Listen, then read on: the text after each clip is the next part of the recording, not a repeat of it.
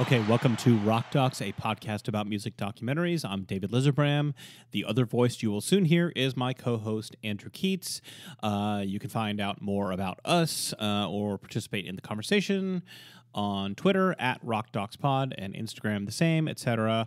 Okay, so what you're going to hear is part 2 of our Rank the Rock Docs post season 2. Basically, up to this point, we've now reviewed 20 different music documentaries, and we wanted to rank them from 20 to 1. We each did our own rankings, and then you can hear us compare them live and agree, or in many cases argue about those rankings. So it went a little long. So last week's episode was part 1, where we did obviously numbers 20 through 11. Feel free to go back and listen to that. And what you are about to hear is part 2, where we go from 10 to 1. So I'm about to throw you right into that. Thanks for checking it out. And let us know what you think about the rankings and so forth on the old internet. Thanks a lot. And here is part 2 of Ranking the Rock Docs. Number 10. I feel like we're sort of on the watch of like where I'm going to drop some of these ones that you had rated much lower, but we're not there yet. I have number 10, Genius. Okay. Which look, I think Genius is a remarkable movie. I think that watching that movie over 3 weeks was one of the more enjoyable things I've done in the streaming era. I am still mesmerized by some of the footage they have. I think it's unparalleled in basically everything short of Get Back that we have here. I do think that on further reflection, the third episode doesn't fully deliver on the promise of the first 2. And I'll say that there's a little bit of a SpawnCon element that drags it down a little bit. That I think everybody was too close to Kanye to give him the complete critical distance that the film might have benefited from, and maybe let him off the hook a little bit, because he's been more than a bit erratic. And I think if you watch the movie, the idea would maybe just be that he's a sort of erratic guy who's dealing with some troubles. And I think maybe more than that has happened. And so I love this movie. I will certainly watch the first 2 episodes dozens and dozens of times in the remainder of my life on Earth. I probably won't revisit the third episode all that often. But I think that given even just a couple weeks distance, I'm chunking it down just a little bit from where I was a little bit ago. Okay, I got that one higher, so we'll get back to that. For number 10, I have Billie Eilish, The World's a Little Blurry. And this one I have so much affection for that I really this one could have jumped like 5 points for me on another day. And it was like painful at this point to get this low. Her relationship with her parents is so amazing. And I loved it so much. And when recently I was watching the Oscars, other things happened than what you heard about during the Oscars, and one of which was that Billy and Phineas performed their song from the James Bond movie, and then they won the Oscar. And when they cut to them winning the Oscar, her mom was there, and I was like, oh my god, that's Billie Eilish's mom. Where's her dad? Like, for whatever reason, her dad wasn't there. I don't know. He didn't get a ticket, whatever. He had something else to do. But it was like seeing those beloved characters again that I enjoyed so much. And we also have the first Rock Docs appearance of beloved Rock Docs character actor Justin Bieber. Yes, anytime he pops up, it's like he's bringing positive vibes. I don't know. I would definitely watch this one again. I loved it. Number 9. Here it is, people. Bittersweet Motel. Okay, sneaking into the top 10. I can't bring myself to bring it above anything above it here. This is as high as I can go. I've never been more proud of you. This is I pushed the limit. I absolutely went as high as I could go. Like, I just I've watched Bittersweet Motel like 4 times since we did an episode on it when you just trashed it the whole time. And you know, it's just April. Like I'm sure I'll watch it 6 more times before the end of this year. All right, like, and that being the case, I would be lying to myself. It would be a lie to our listeners. It would be a lie to you as my friend and co-host. It would be a lie to myself if I didn't put it at least this high. This movie, look, first things first, the most important thing. We've got primo pro shot footage of Fish in 1997 and 1998, the absolute peak of their powers. I'm sorry, I can't discount that. I can't look past it. I can't weigh Todd Phillips's bizarre creative decisions more than that. This movie has given me something that is very valuable to me, and so I must credit it for that. Second of all, like and I mentioned this a bit in our season 1 wrap-up show, is I concede that this movie does not have an arc, that there is no beginning, middle, and end to this movie. And I also concede that Todd Phillips had interests that were like far more than his interest in Fish or any story about them or making a movie about them. He wanted to make a movie about the Lot kids. He wanted a movie about other stuff. That's all true. However, like episodically, there is stuff in here that I think is really interesting. Trey reading a bad review and talking about how he handles bad reviews is like compelling, interesting, sincere footage. Trey talking about like living in the shadow of the Grateful Dead and the way he understands and conceptualizes what Fish is, what Fish isn't, what Grateful Dead was, what Grateful Dead wasn't, and how they're different, and how little he thinks about that band in respect to his compared to how much everybody else thinks about that band in respect to his. I think that's like fundamental stuff in understanding Trey Anastasio and Fish, and like understanding Trey Anastasio and Fish is like a big part of my life. So I just can't write that stuff out of the narrative. And so I'm sorry. That's where this movie goes for me. I'm just happy it wasn't like 2 or 3.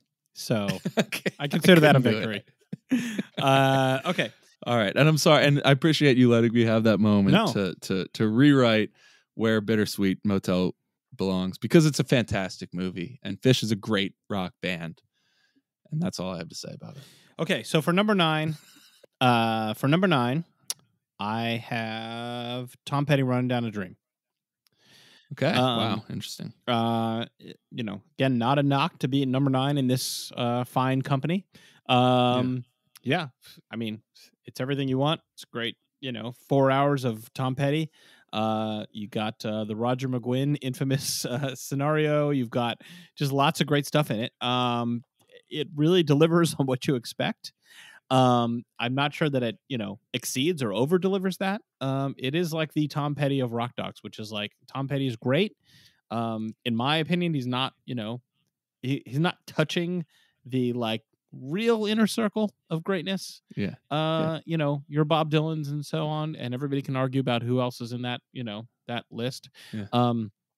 But that's not a knock to say like, you know, he's not like Charlie Parker or something. I mean, again, like that's fine. I think he was very happy with the place that he, you know, arrived at as a, you know, superstar, incredibly talented, successful, beloved, you know, commercially, critically, all those things. A guy that I've listened to my whole life, and I'll enjoy watching this movie again and again. But yeah, I mean, there's other ones that I, you know, for whatever reason, struck me a little bit more. Yeah, it's like I said. I quoted my friend Pete in our episode that he argues that Tom Petty's music for everybody. That's like this documentary. Yeah, so he's not everyone's favorite. There's other people who are more controversial that have higher highs or lower lows, but Tom Petty is just like, no one's out there saying they hate Tom Petty. Yeah. And likewise, no one else is watching Running Down a Dream being like, that movie sucked. Right. You know? It's not happening. Yeah. Number 8. Festival Express. Okay. That's where I come in on Festival Express. Okay. Again, I feel like I've already more or less said it, but I'll just say again, this is another movie that I've seen a billion times previously, and I'll see a billion times in the future. And the archival footage is just incredible, just absolutely top notch. The tour stories, absolutely top notch. The bros hanging on the train, can't beat it. And it's a great document. It's a great document. It's also I think it's a bit of a legend now because the movie's nearly 20 years old. But like the Festival Express tour was not something that was in common parlance back in 2000 before this movie came out. So I was glad that it elevated this very unique, interesting, maybe even I would venture to say important thing that happened in 1970. Okay. For number 8, I have Dig, which again, some people consider the greatest rock doc of all time.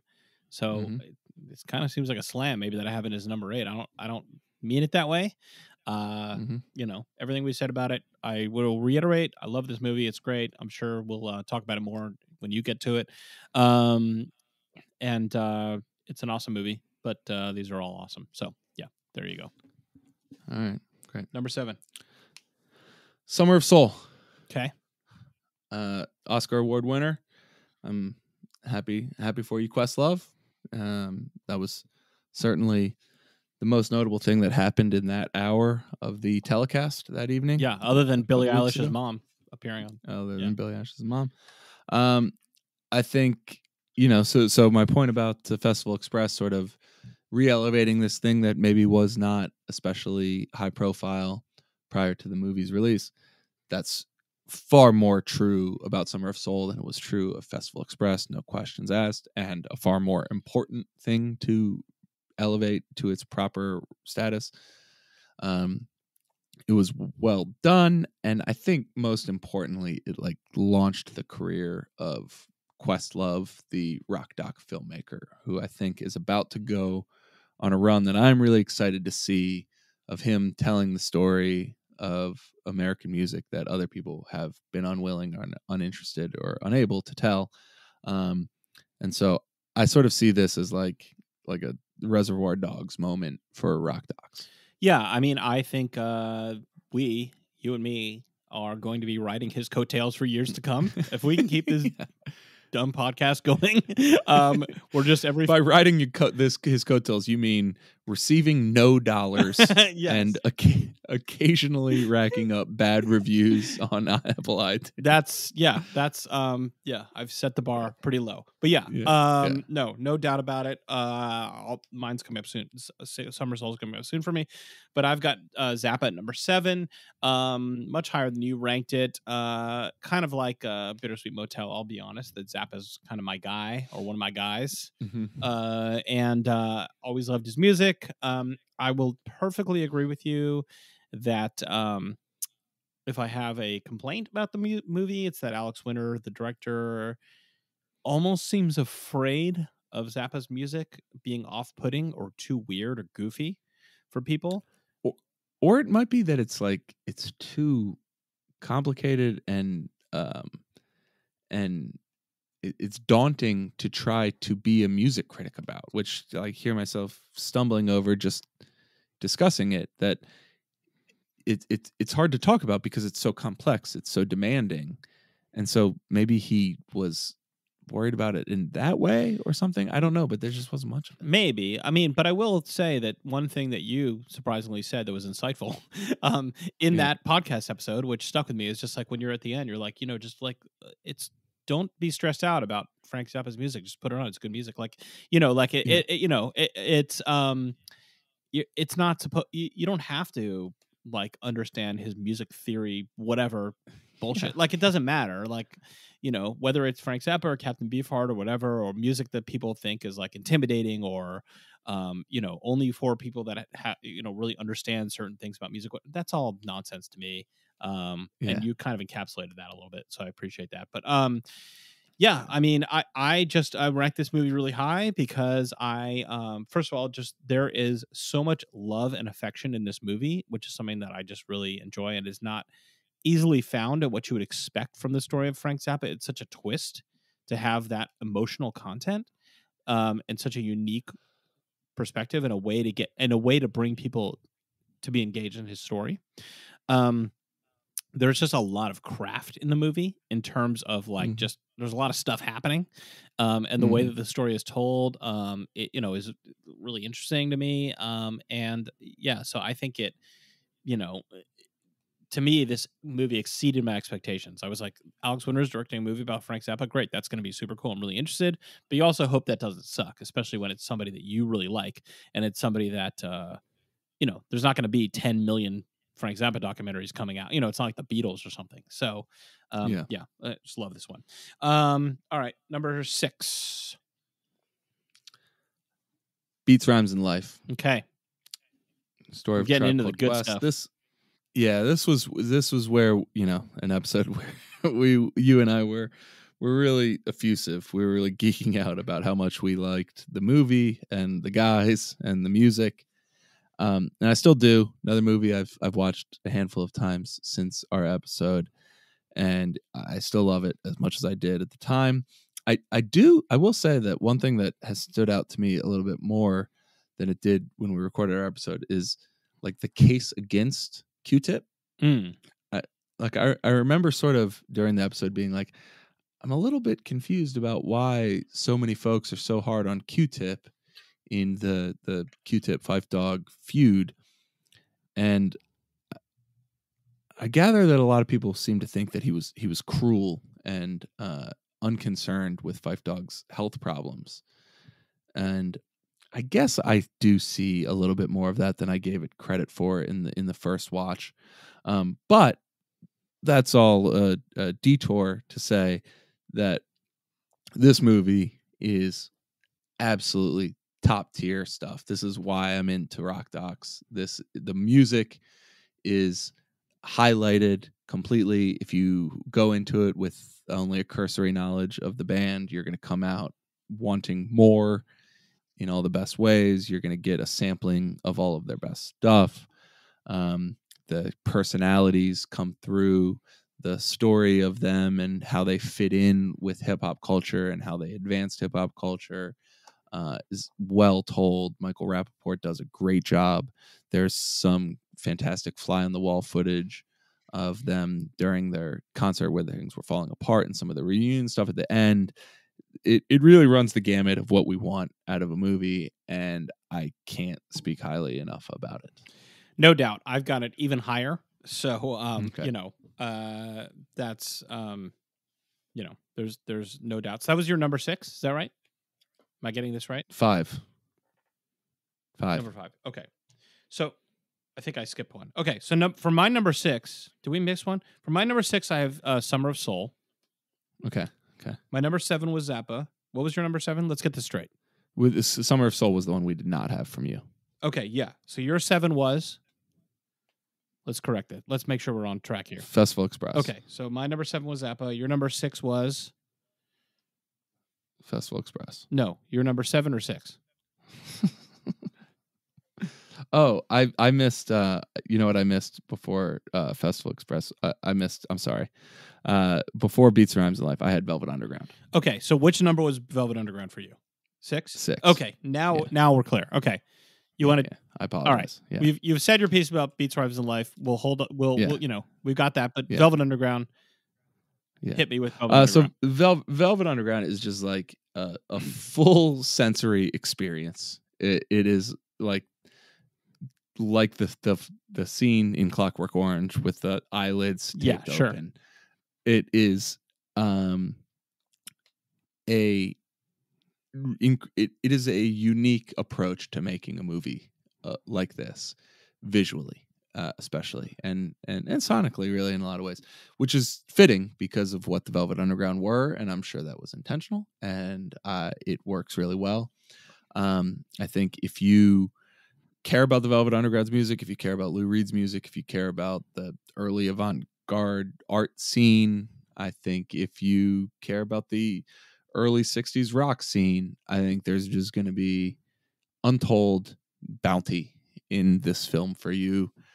It is a fantastic introduction to the music of the Velvet Underground, which oddly enough, I still run into a lot of people who have never dived in yet, and I would say that it is, in my opinion, incredibly accessible. As we were just talking about with Frank Zappa, don't be too worried about it. Just dive in and listen to it. It's great stuff. You're gonna like it, and this movie is a good example of that. And as odd as this movie would like to paint them as like how outside the mainstream what they were doing was, and I have no doubt that that's true.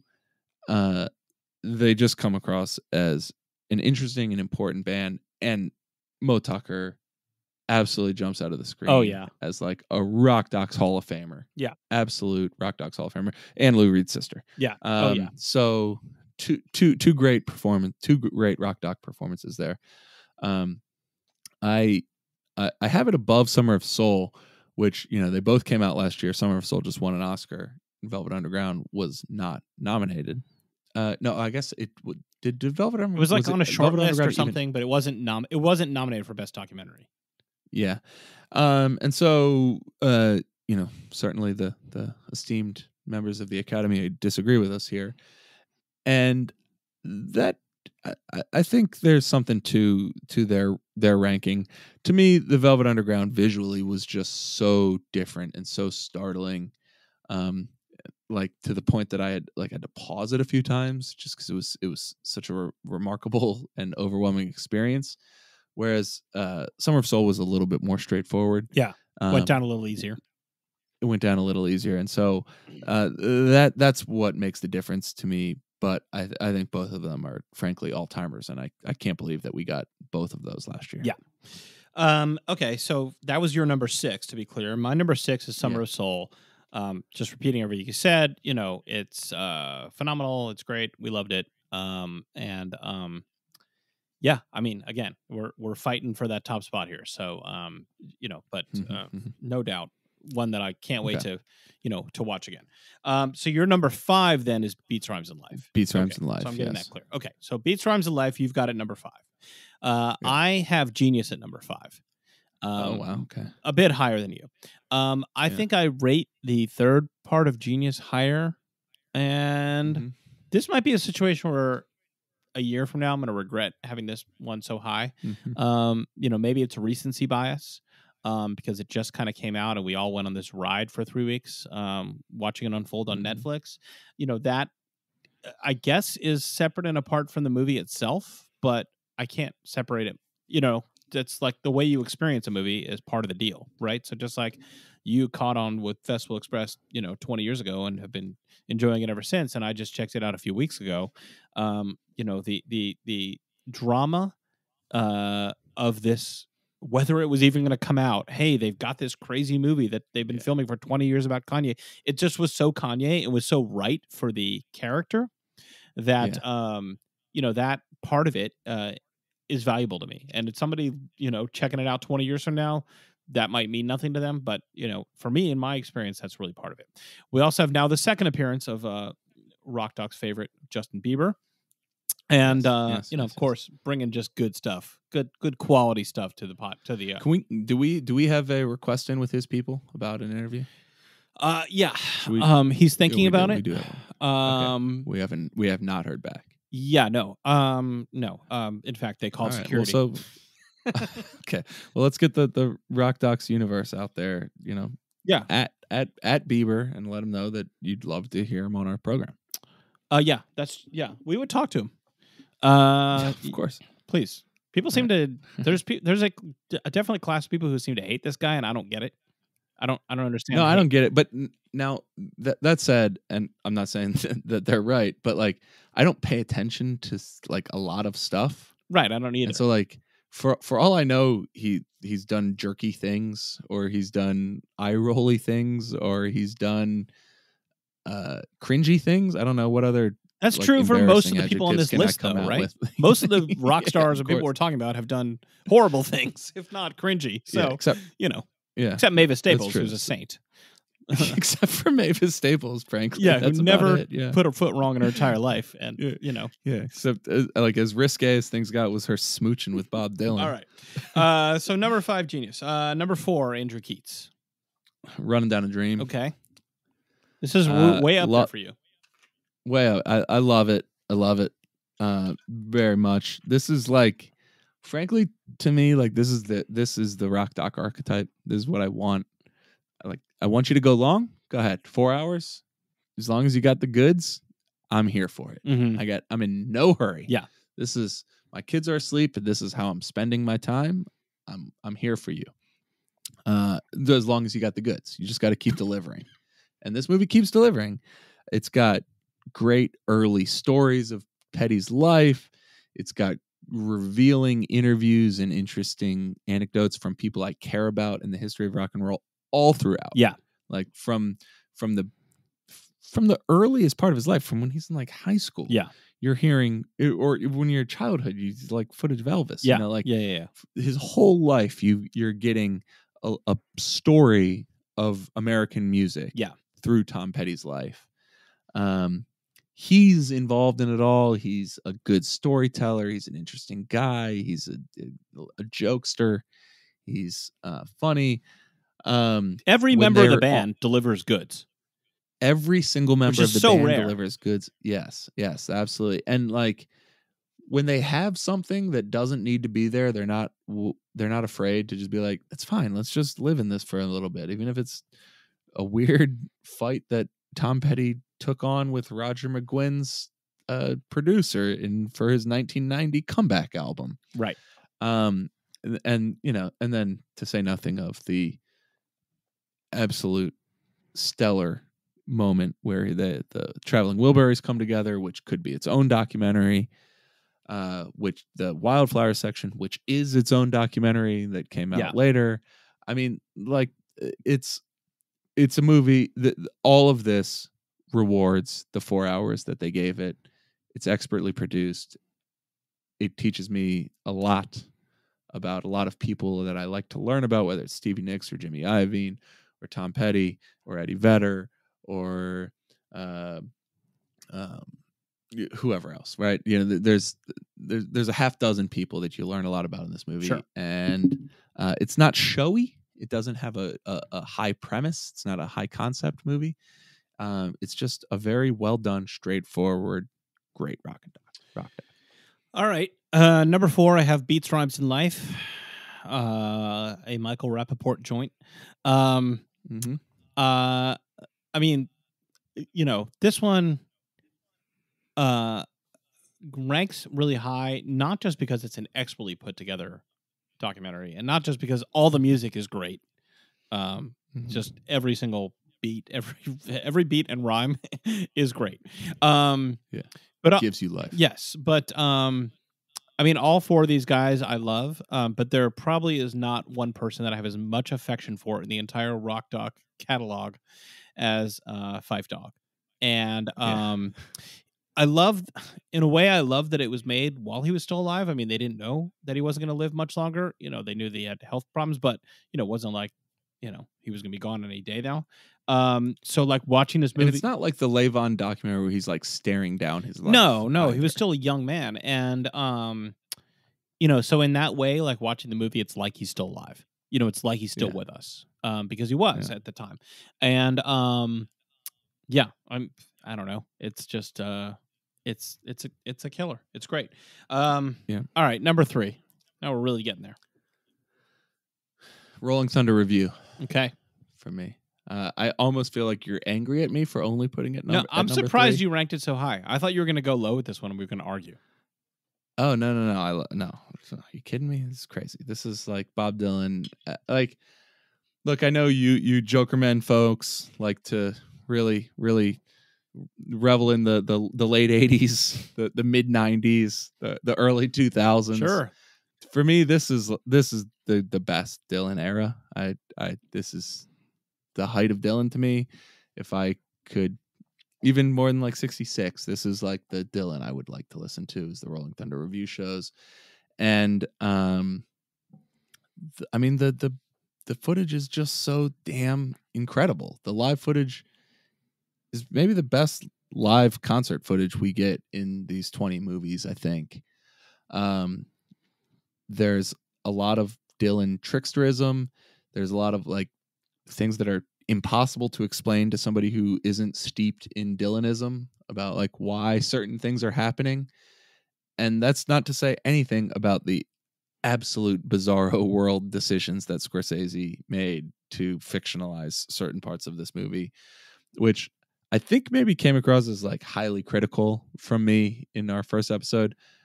It's mostly just that I don't understand them, but I am amused by but I am amused by them. And so when I watch now, I mostly just sit there with a goofy smile on my face because I find them very amusing, even if it's beyond me to like derive meaning from them. Yeah. My top 3 are a game time decision. Because just, Okay. any moment could be any of the 3. But right Sure, now, fair enough. my number 3 of the 3 remaining that I have is Velvet Underground. Okay. I mean, it is so good. Yeah. I love the Velvet Underground. I love their music. I love Lou Reed. There are things about this movie that you could say like, well, they only really focus on the first like 2 albums, and the rest of their careers completely glossed over. In fact, the Velvet Underground doesn't even show up till like 45 minutes into a 2-hour movie. That's insane. If you're not particularly interested in the minutia of the mid 60s New York art scene, it may seem like this movie has no reason to exist and is a like egomaniacal excuse for the filmmaker to just get into weird stuff that he's into. I like it when filmmakers get weird and Yeah. try something different and don't just like, go for singles and doubles, which is fine. But Todd Haynes just really went for it with this one. I think it's visually fascinating and compelling, and a great companion to the Velvet Underground's music and their story. I think the fact that he was faced with the dilemma of having barely any live footage of the Velvet Underground. Like there just is not filmed live footage of them performing with sync sound that like exists barely. And having to make a movie without that thing that is like the number one thing that we go to these movies for, and still, just knock it out of the park and do something that is so wild and compelling and crazy great is, it's, man, it's awesome. Your number 2, Andrew Keatts. My number 2 is Dig. Okay. With an exclamation mark. Sure. So my exposure to the 2 bands included in this movie, Brian Jonestown Massacre and the Dandy Warhols, was practically nil prior to this movie. I knew both of them only a little bit. After seeing it, I still don't particularly care for the Dandy Warhols music, maybe a little bit. Brian Jonestown Massacre, I would now call myself a fan of. And this movie, I think, is a masterpiece. I think this movie is absolutely incredible. It has footage that's just unparalleled. Like, not because of who they became later, and you get this. It like becomes retroactively interesting because they become so famous, like the Kanye movie. It's just incredible because of what's happening. And they happen to have a camera rolling, period. If Brian Jonestown Massacre never happened to ever produce a single album, let alone a popular one, it would still be incredible footage. It's well put together. It is of its moment. And frankly, I think Anton's take that like he deserves some credit or some acknowledgement of being sort of a bridge between the Pearl Jam era and like the Strokes era. It's like kind of holds up pretty well. I think they were in trying to make this happen in a late 90s period when rock was in a dip. And so I don't know. I think that as far as pictures of a genuinely interesting person that deserves this sort of treatment go, and delivering on that premise go, you really couldn't do better than this. And I think it almost is elevated more by the fact that these aren't people who I'm already fascinated by, that I'm already drawn to learning as much as I can about, that frankly, I'll concede that Festival Express and Bittersweet Motel, the primary draws for them are just seeing people who I already love playing great music. There's no like inherent draw of this movie except that it's just a really well done movie. And so I feel compelled to give it the credit that I think that it has earned.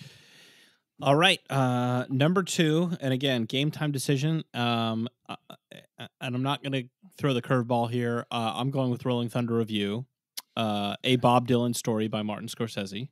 Yes.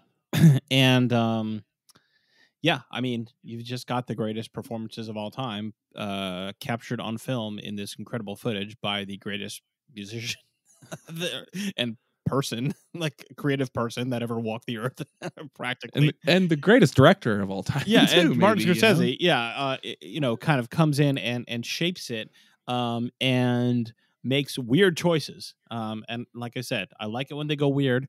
If you're an up and coming documentarian, you want to go weird because you want to make your name, that's great. You want to climb our rankings? Yeah, sure.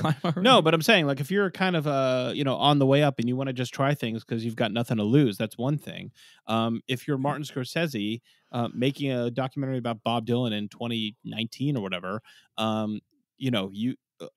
you just can mail it in and put together footage of this tour and stick your name on it and call it a day and cash the paycheck, and everybody will love you, and it will probably be on its own great.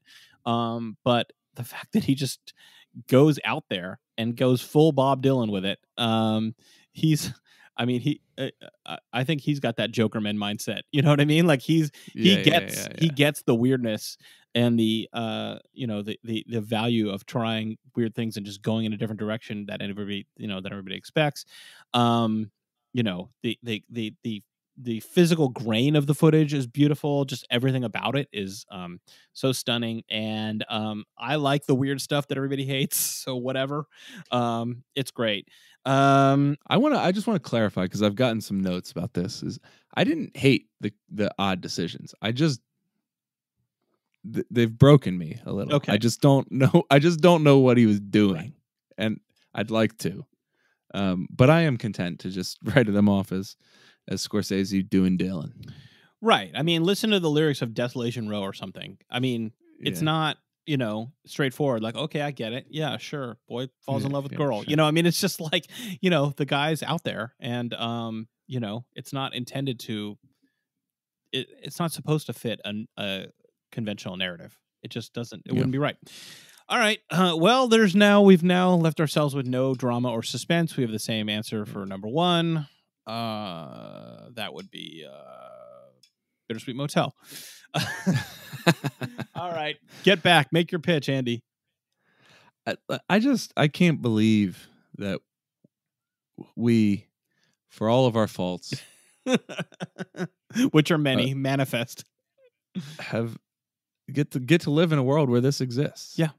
I mean, what did we do? Why would anyone give us this? Why would this happen? I don't know. I don't deserve this. There's nothing about this film. There's nothing about this footage. There's nothing about the technological achievement that Peter Jackson made possible to deliver it. There's nothing about the canny, creative decisions to keep any sort of contemporaneous talking heads out of it. There's nothing about any of that fits what I expect out of my life. I have been conditioned to anticipate some bad things happening. Yep. And the release of Get Back last year doesn't fit into that narrative. It was such a beautiful thing. We're close to it really was. I really feel blessed. When religious people finally said that, I finally was like, wow, do they feel like this all the time? Because this is the first time I felt that way. And I have 2 children. It's funny you say that, because we're close to the time of Passover, the Jewish holiday, as we record this. And in Passover, there's something that we say, which is Dayenu, which means it would have been enough. So there's this like thing that you repeat, and it's like a song where it's like, if you had just, gotten us out of Egypt. It's the story, Passover, you tell the story of the Jews escaping from bondage in Egypt, and you have the 10 plagues and crossing the Red Sea, and then, finding the Ten Commandments, the Torah, at Mount Sinai. So it's like at each stage of this, it's like it would have been all you had to do was get us out of Egypt. It would have been enough, and then to get us across the Red Sea, that would have been enough. And then to feed us with manna from heaven, that would have been enough. Dayenu, Dayenu, Dayenu, like, and then to lead us to Mount Sinai, Dayenu, that would have been enough. And then to all these great blessings that keep happening one after the other after the other. And I feel like everything we had from the Beatles up till this movie came out, Dayenu, that would have been enough. Like it's enough. We can't even ask for more. And then this comes out, and it's like 8 hours long. Dayenu. I feel like yes, exactly. Yes, all those years of Hebrew school have finally trained me to recognize a blessing from heaven when it arrives. And that's I don't know, maybe we're overrating this movie.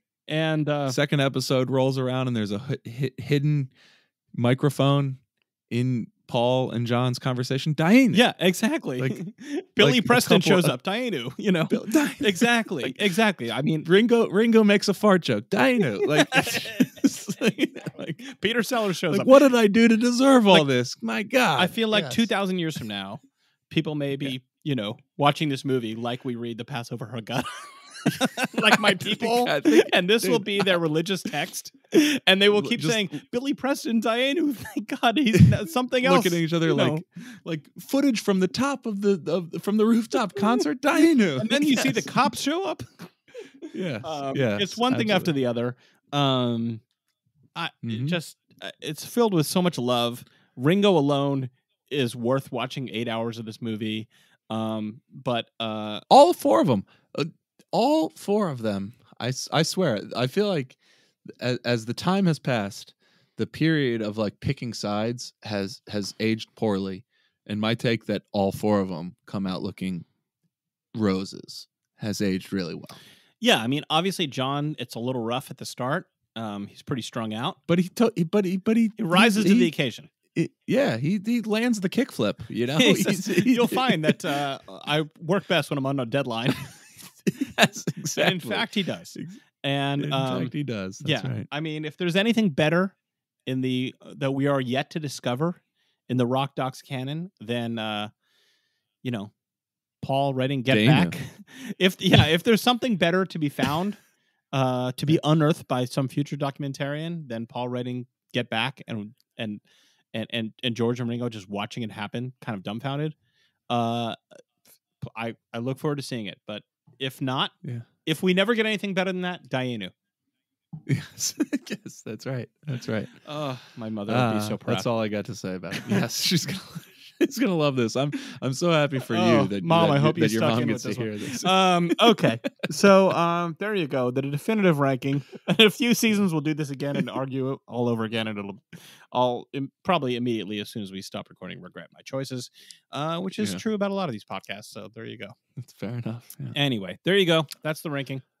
Anything else, Andy? Right. No, that's all I got for you. Okay. So. Enjoy our further musings at Rock Docs Pod and Twitter and Instagram and stuff and so forth. And there you go. Rock Docs.